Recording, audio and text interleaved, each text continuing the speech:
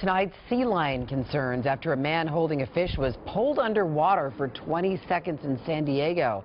That man's okay tonight, but Sunday's incident is cause to be alert as warmer weather brings more people to sea lion habitats in Sacramento. KCRA 3's Kathy Park explains what you need to know.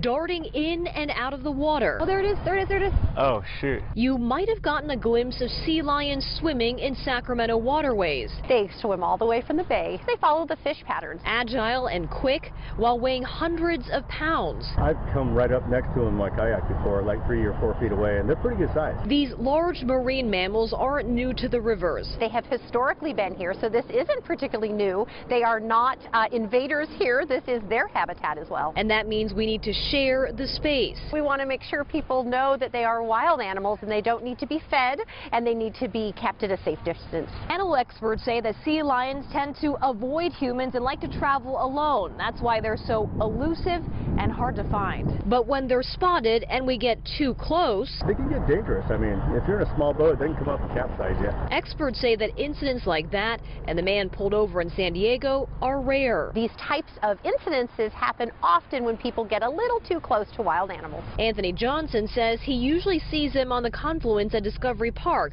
but always gives them plenty of space. It's only obvious, that's a big animal, so, you just got to stay away. In Sacramento, Kathy Park,